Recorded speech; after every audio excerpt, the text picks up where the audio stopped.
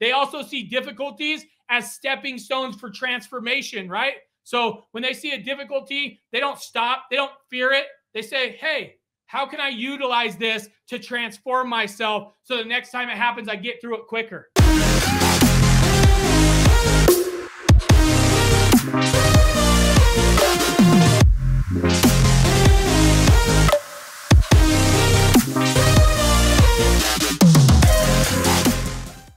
So I'm going to jump into resilience and talk to you guys a minute about resilience because I think that's obviously the last little thing and resilience is, guys, the ability to withstand or adjust to challenges, right?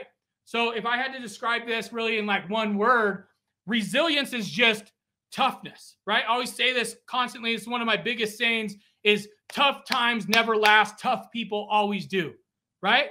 Tough times never last. Tough people always do. That's resilience. So if I had to do this in one word, I would tell you resilience is toughness.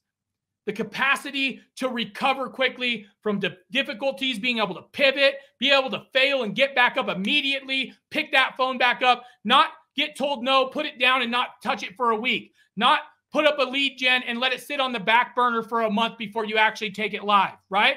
So people that are resilient are hitting failure after failure and getting back up. In general, those who are extremely optimistic tend to show great resilience, right? So the people I see in here, there's a lady, I can't remember her name, but she jumped on the other day. She shot a video of herself, super optimistic, ready to go, ready to roar, doing this for her own 4 businesses, but also for customers. But she's super, you can tell she's going to be resilient, right? She's going to be resilient because she's optimistic.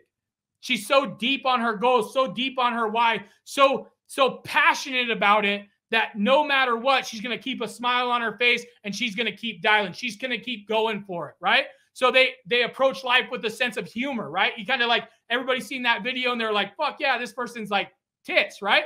And they're able to laugh at themselves, guys, and they're able to reframe situations and experiences to see a lighter side, right? Resilient people also tend to have a strong moral compass. They have a set of beliefs that can't be shattered. They've thought deep enough about why they do and what they do and why they do it, right? That they have these beliefs that if somebody comes in with a different belief, it doesn't shake them. They don't get pissed off. Democrat, Republican, this, that, this religion, that religion. Nothing shakes you when you know who you are.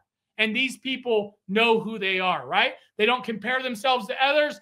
They know that inside they are their own yardstick of success, right?